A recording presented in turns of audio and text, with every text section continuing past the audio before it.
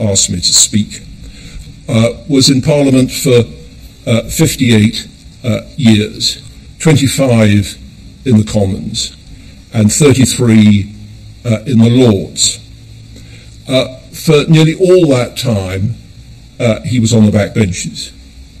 And he was strongly of the view that the Commons must have a Speaker who would stand up vigorously for the interests of backbenchers as regards the members of the government, which for virtually all the period in Parliament he did not have a very high opinion.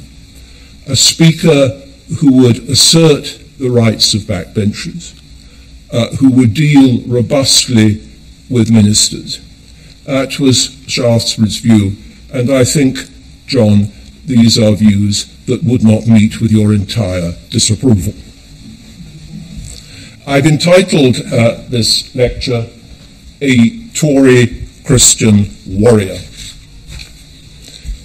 Anthony Ashley Cooper, 7th Earl of Shaftesbury, was born on the 28th of April, 1801. He died aged 84 on the 1st of October, 1885. His birth stirred no emotion in his grim, disagreeable parents. His death, by contrast, aroused immense feeling, particularly amongst those living in dire social conditions. The People's Earl, as he had become known, was widely mourned at the end of a life lived, as he so frequently put it, in the service of the loving, redeeming Christ, the kind of life that, in his view, could only be led properly by ardent Protestant evangelicals, of whom he had been the leading representative in public affairs. A vast outpouring of grief took place on the day of his funeral, when the poor and the destitute packed the London streets from his large town house in Grosvenor Square to Westminster Abbey. They were also well represented that day within its walls, where a statue was subsequently erected.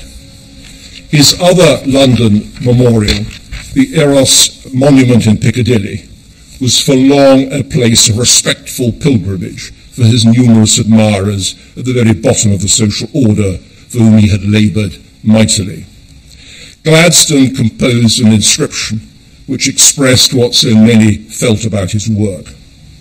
During a public life of half a century, he devoted the influence of his station, the strong sympathies of his heart, and the great powers of his mind to honouring God by serving his fellow men, an example to his order, a blessing to this people, and a name to be by them gratefully remembered. It came as a great shock to the grand old man to discover subsequently that Shaftesbury had made a number of malicious comments about him in the privacy of his voluminous diaries. Some of them were revealed to all the world when a rather indiscreet, best-selling 3-volume biography was published in 1886. Charitable judgment on his fellow men and women, he found Queen Victoria hopelessly misguided and frivolous, occupied no high place in Shaftesbury's list of Christian virtues. Nothing in his family background suggested that he would become one of the most famous Christian philanthropists in history, which, as it happened, he hated being called. His forebears gave no thought to the welfare of others. The tone was set by the first Earl, the only one of them to achieve prominence in public affairs before him. This clever Machiavellian Ashley was the second A of the notorious cabal, the set of cynical ministers who served that merry monarch Charles II in the late 1660s. In that brief period, he masqueraded as a royalist. Earlier, he had been first a parliamentarian and then a Republican. Later, he was to become an anti-Catholic rabble-rouser and a founding father of the Whig Party. Dryden famously denounced him as having a name to all succeeding ages cursed. Unsurprisingly, the devout humanitarian 7th Earl never referred to him. This was not a Shaftesbury of whom God-fearing people should be reminded, except on entirely harmless matters. When the Queen prorogued Parliament in person on the 8th of August 1852, he noted that he had enraptured the Chancellor and Lords by wearing the robes of the first Lord Shaftesbury, made nearly 2 centuries earlier. He also remained silent about the careers of the insignificant Shaftesburys of the 18th century, who harmed the family's interests by mismanaging its estates in Dorset, Hampshire and Yorkshire, a practice which the 7th Earl was unfortunately to emulate. Throughout his life, he was heavily in debt. It was the one thing he had in common with Disraeli, whom he was to denounce even more fiercely than Gladstone in his candid diaries. It was also the one respect in which he resembled his father. Shaftesbury had much to say about this unfortunate man, all of it vituperative. He vented malignity and horror on his children, Shaftesbury wrote. Time brought no improvement. Not a year has passed, Shaftesbury noted in 1829, in which I have not conferred some favour on him, and not a year has passed in which I have not received an insult, open or implied. His father barred him from visiting the principal family estate of some 17,000 acres at Wimborne St Giles in Dorset, not spectacular in size by 19th century standards. There was, however, one place where the 6th Earl displayed real usefulness, the House of Lords, where he became chairman of committees in 1811, a post that in later generations was to be the object of considerable competition, was conferred on him for the remainder of his life, which lasted until 1851. Walter Bagehot, the leading constitutional authority of Victorian England, did not have a high opinion of the Lords, where attendance was poor. 3 was a quorum. But he praised its committees. The 6th Earl, a disaster as a father, rendered conspicuous service to his fellow peers. Shaftesbury did not allow that success to mitigate his intense dislike of his father. His comments on his mother, the daughter of the 4th Duke of Marlborough, were even more severe. Away with her memory, he wrote in 1826. The idea of such a fiend-warmed heart is bad for a Christian soul. Looking back at the age of 27 on his wretched childhood as a whole, he passed damning judgment. Most earnestly do I pray that no family hereafter endure from its parents what we endured.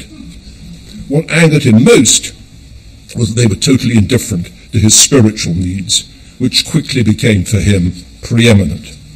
He found his own way to an intense, all-consuming Protestant evangelical faith, inspired by the example of a pious housekeeper.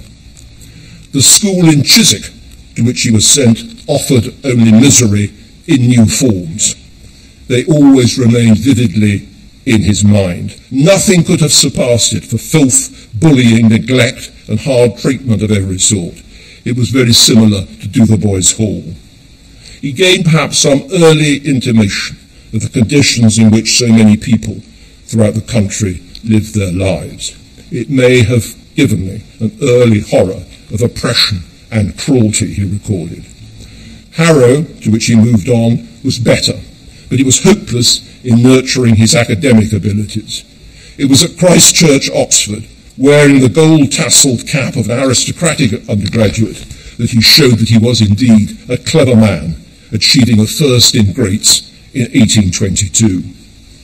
He was convinced that a brilliant career now awaited him as a Tory MP to whom cabinet office would surely come. The country is in danger of its existence, he wrote with all the brash assurance of youth, and who shall defend her? He whom God shall think fit, and perhaps I may be he. He confessed no man had ever more ambition, and at this point he did not mean ambition to alleviate the hardship and suffering of the poor.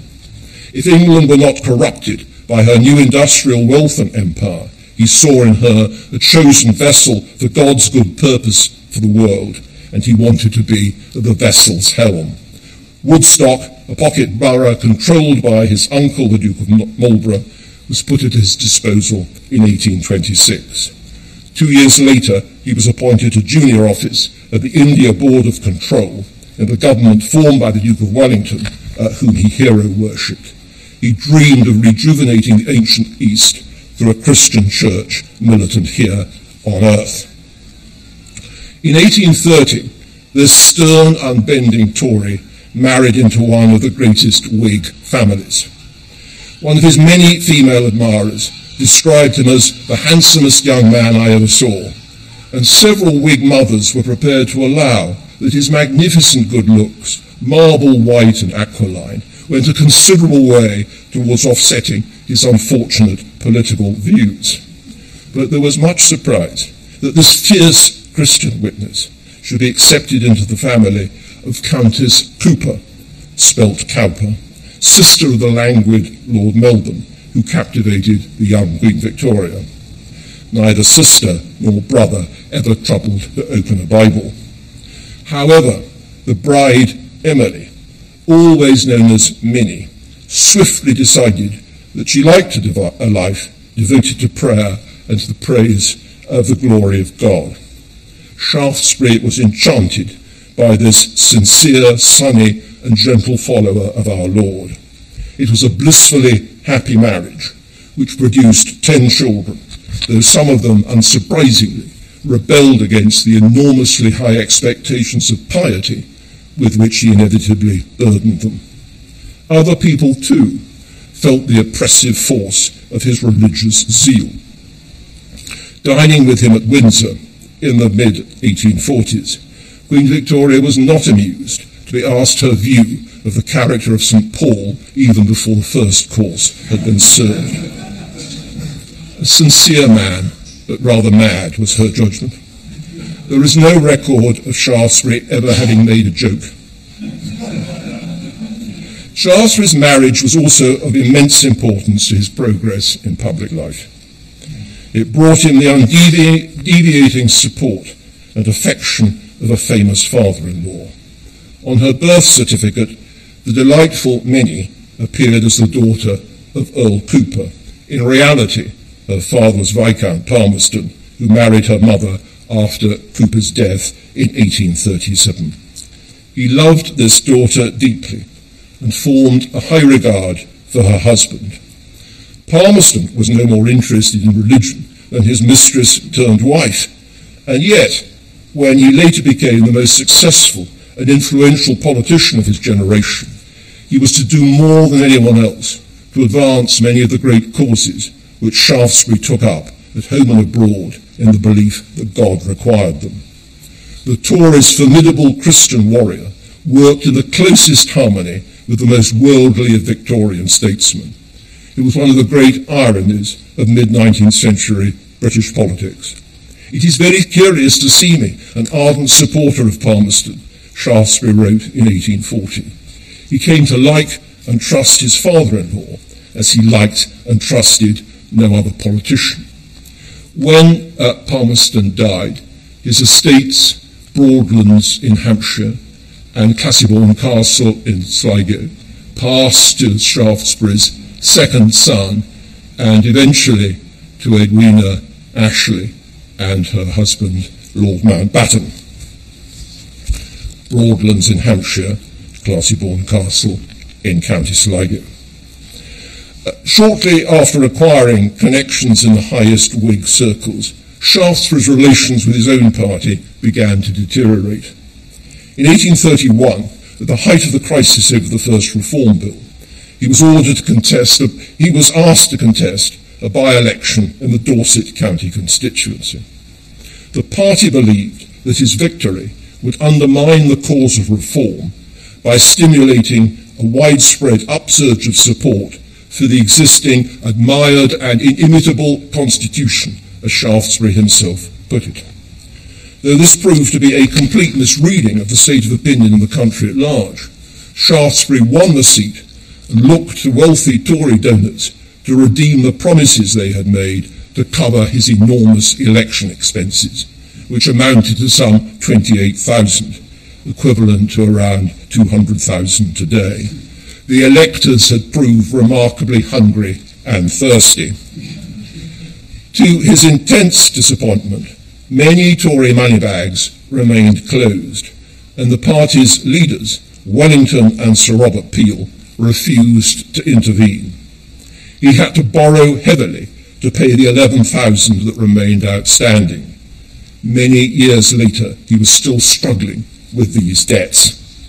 The experience did not diminish his political ambition, but it weakened his confidence in his party and its leaders. His faith was to be shaken still further during the famous campaign on which he now embarked to turn northern textile mill owners into model employers. The events that now unfolded shaped the rest of his career. They began quite by accident.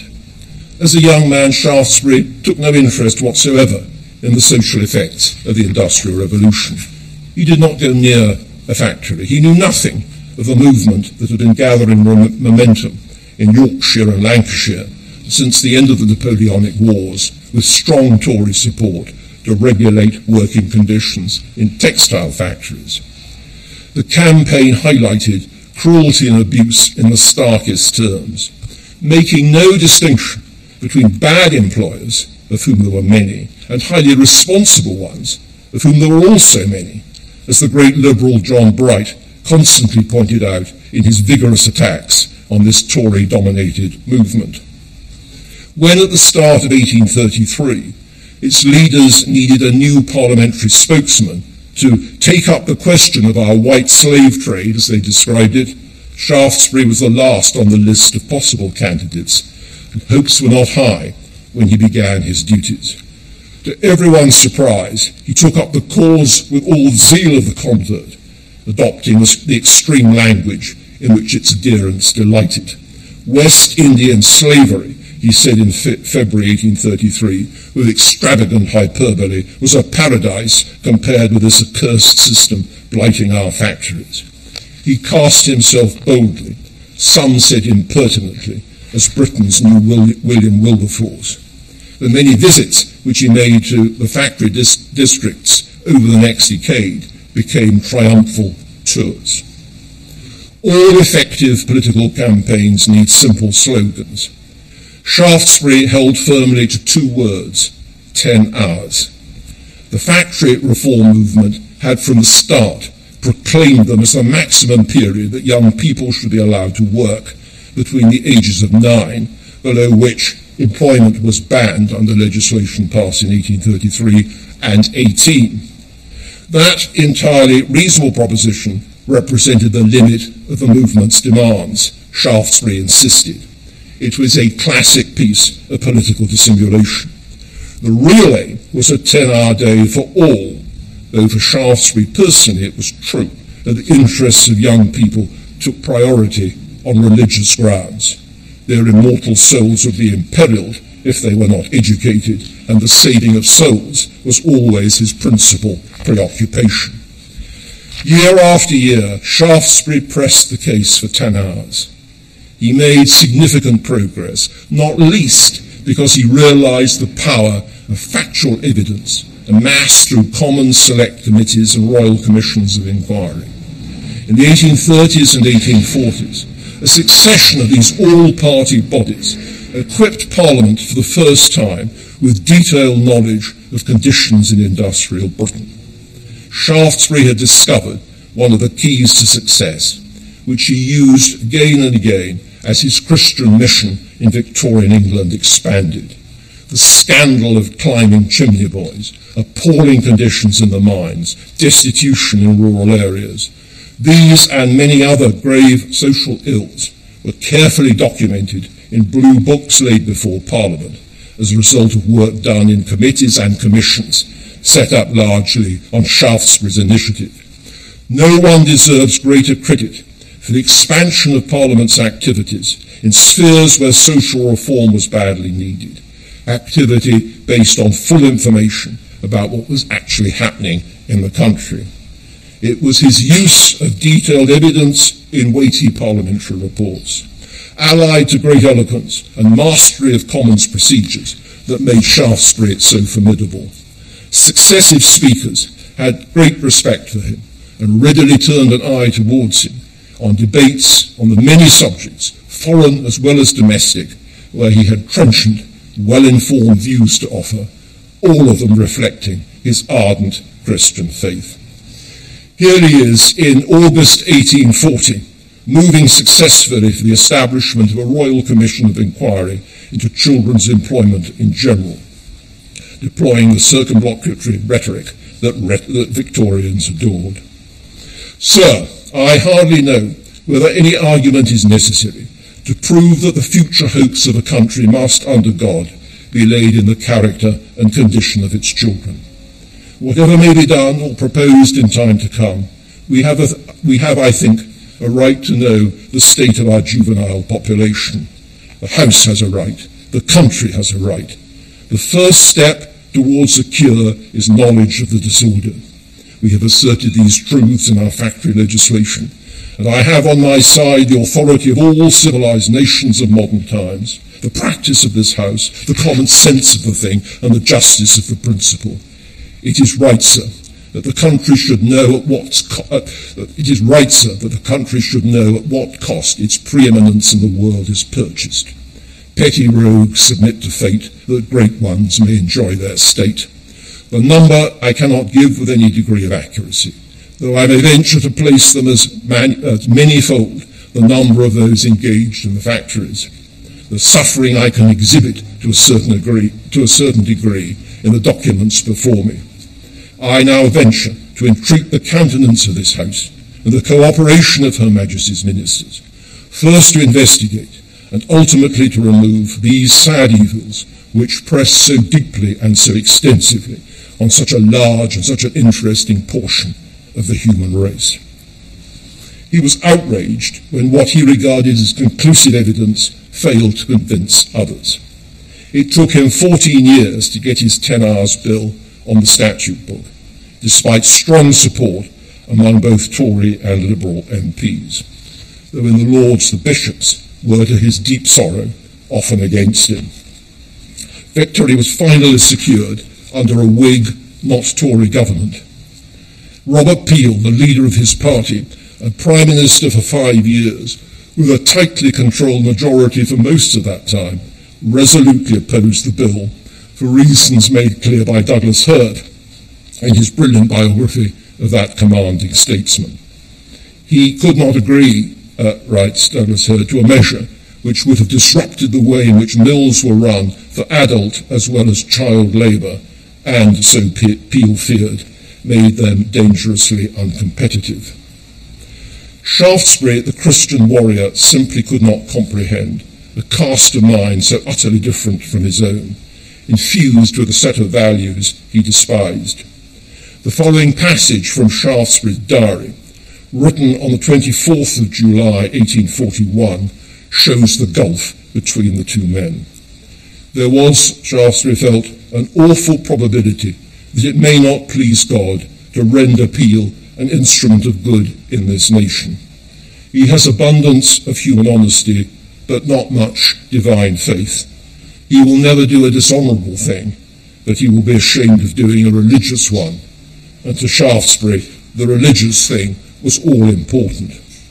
If the upright Peel could not win Shaftesbury's approval, there was, of course, no hope at all for the Disraeli who led the party during his final years in the Commons. Dizzy, he noted in his diary, was a man without principle, without feeling, without regard to anything human or divine beyond his own personal ambition. He has dragged and will continue to drag everything that is good, safe, venerable and solid through the dust and dirt. As for the great Lord Salisbury, who succeeded Disraeli as Tory leader in the 1880s, Shaftesbury regarded him as a blackguard without any heart. Salisbury, electorally the most successful Tory leader of the 19th century, was always deeply sceptical about the chances of making progress in human affairs through philanthropic ventures. He was fond of telling the story of the unfortunate fate of members of the Distressed Needlewomen's Association, which had Shaftesbury as its patron. About 50 of these creatures, he said, were packed into a ship and sent off as immigrants. Before they reached the Cape of Good Hope, the surgeon, captain, mates, and a couple of passengers had seduced, if such a term is applicable, nearly all of them.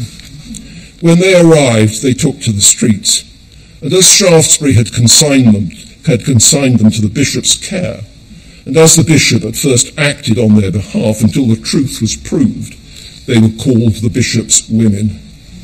So much for philanthropic ventures, Salisbury concluded acidly. The handsome young man who had set out to make a name for himself as a great Tory politician found it impossible to reconcile his service to God with his powerful party political ambitions.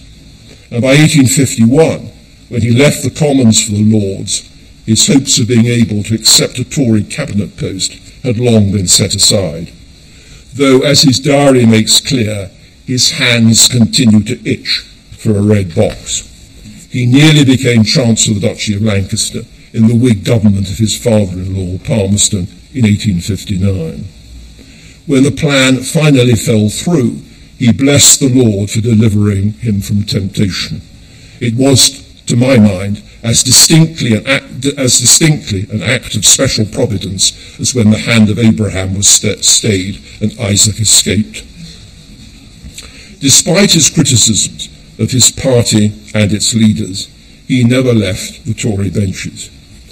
His political convictions always remained of the deepest Tory hue. He sought to destroy the first Reform Bill. He strongly disliked the second. He thought the device of vote by ballot mean and cowardly. He told Disraeli that in proportion as a man is a deep, sincere and consistent lover of social, civil and religious liberty, he will be a deep, sincere and consistent hater of democracy.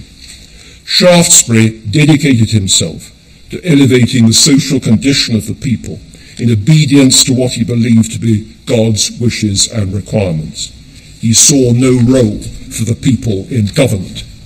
He condemned socialism and Chartism, movements dedicated to advancing the political interests of the working classes, as the two great demons in morals and politics. This hater of democracy never learned to love the House of Lords. He did not regard it as a mighty pillar of the established order to which he was so strongly committed. On the 23rd of June, 1851, the day of his introduction in the Lords, he wrote in his diary, "It seems no place for me. A statue gallery, some say a dormitory. Full half a dozen peers said to me within as many minutes, 'You'll find this very different from the House of Commons. We have no order, no rules, no sympathies to be stirred. Shall I ever be able to do anything in this place?' The peers are cold, short, and impatient." 4 days later, his unhappiness had deepened. The difficulties of the House of Lords seem to thicken as I survey them. Everything must be done between 5 and 6:30, or you will have no audience. He suggested that the House might meet at 4 p.m. to increase the period of serious business before most of those attending scurried off to their dinners. It was not a popular proposal. He grieved at the lack of support for his reforms in the quarter where in his view it ought to have been especially prominent. Of what use are the bishops in the House of Lords, he asked himself, when he put the case against vivisection in 1876 without gaining a flicker of episcopal interest. He yearned to be back in the Commons. Everything of importance revolves around the centre of the Commons House. Unless you be there to see it, hear it, feel it, you get it at second hand, and then only half. In the Lords, no one accords you a hair's breadth of political influence. He was shocked by the unseemly way in which the oath was taken by peers at the start of the 1852 parliamentary session. What a mode of administering a sacred office! What a hideous gabble! He sometimes wondered if the Lords could survive. In March 1866, he said it stood like a candle flickering in its socket. If it be not snuffed out, it will go out of itself. Shaftesbury's experiences show why Bagehot and other sharp observers of the Victorian political scene, like Trollope, found it hard to admire the upper house in their time. The Lords was not totally indifferent to his good causes. Peers hastened his lodging houses bill onto the statute book in 1851. It provided for the registration and inspection of sinks of wretchedness and vice, as Shaftesbury called them, that were homes to the poor and destitute. In just one room of a typical London lodging house that he knew, there were stowed besides children 60 adults, a goodly company of males and females of every profession of fraud and violence, with a very few poor and industrious labourers. Upstairs, in a room 12 feet by 10 feet, 32 persons in 6 beds, and everywhere dirt, confusion, and obscenity.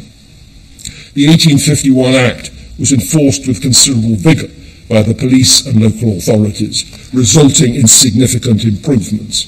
Charles Dickens called it the best law that was ever passed by an English Parliament. Shaftesbury was undoubtedly Parliament's greatest authority on the widespread and deep-seated social problems of Victorian England. He brought first to the Commons and later to the Lords his own vivid, first-hand experiences of slums, sewers, slovenly schools, and a myriad other matters to reinforce the often shocking conclusions of the parliamentary commissions and committees that he instigated. Such first-hand experiences were not widely shared. Few chose to follow him, even as far as the Devil's Acre, a ghastly slum close to the Houses of Parliament. What things there are within a walk of palaces, luxuries, comforts wholly unknown, wholly unimagined by other MPs, he wrote. Christ's warrior knew no rest. In 1852, he writes of being borne down by letters, interviews, chairs, boards, speeches. I am worn by them all, surrendering all amusements and society, giving all the day and half of almost every night to business and meetings, and all this in the face of weak health and tottering nerves. A profusion of voluntary and charitable organisations enjoyed his active support. No fewer than 188 were represented at his funeral in Westminster Abbey in October 1885. Many of them spoke for the same kind of religious, health, housing or educational interests. He dissipated so much energy and time among them.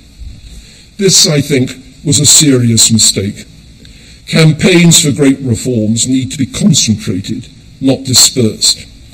Victorious in his factory reforms, limiting children's hours of work, Shaftesbury enjoyed more limited success as regards many of his other great social causes. But perhaps that was inevitable in any case, since as a die-hard Tory, tied firmly to the old governing classes, he rejected any significant role for the state beyond providing protection and regulation to stamp out abuse. Could adequate housing, public health and education have been effectively provided without recourse to major state intervention? Great Tory social reformers of the next century, like Neville Chamberlain and Rab Butler, did not think so. In the end, with Shaftesbury, everything comes back to religion. Already an ardent Protestant evangelical, in the mid-1830s he became convinced that the second coming, the physical return of Christ to earth, was imminent. Many entries in his diary end with some such phrase as, "Even so come, Lord Jesus." How could people be expected to prepare themselves amid circumstances of gross social deprivation, unable to read a Bible? And he never thought they needed to read much else. How could those outside the Protestant churches be made aware of Christ's truth? There was so much to be done, so little time to do it in. The life of this Tory Christian warrior was inevitably one of constant, restless activity. At the end of a long day, he would find time to send a donation to the Tuam Diocesan Society, founded for the education of benighted papists in the most benighted district of Ireland, as he put it. During his 10 Hours campaign, he was also preparing for the establishment of a bishopric in Jerusalem, so that Jews returning to the homeland that he envisaged for them would be converted to Christianity. Schemes teemed in his mind, all stemming from his belief in the second coming. All hopes are groundless, all legislation weak, all conservatism nonsense, without this alpha and omega of policy, he wrote. The 7th Earl of Shaftesbury was an eminent Victorian, and a most extraordinary one.